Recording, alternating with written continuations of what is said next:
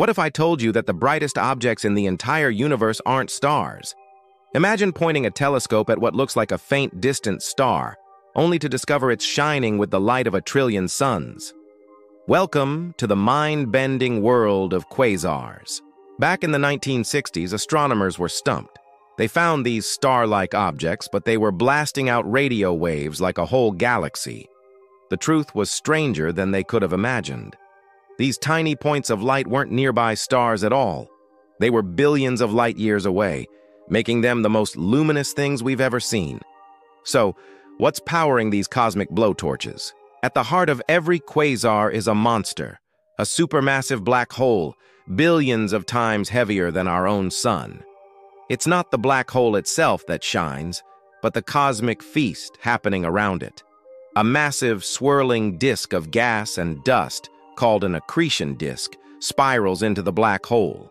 As this material gets crushed and heated, it unleashes an unimaginable amount of energy, outshining its entire host galaxy. But the show doesn't stop there. Some of this energy is channeled into colossal jets of particles, shooting out from the quasar's poles at nearly the speed of light. These jets can stretch for millions of light years, powerful enough to shape the growth of entire galaxies around them. Because quasars are so incredibly far away, the light reaching us today started its journey billions of years ago. This makes them cosmic time machines.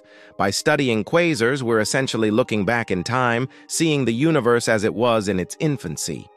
They are like lighthouses from a bygone era, helping us map the structure of the early cosmos and understand how the very first galaxies formed.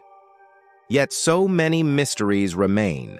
Why do they flicker in brightness? How do they control star birth in their galaxies? And what happens when their fuel runs out?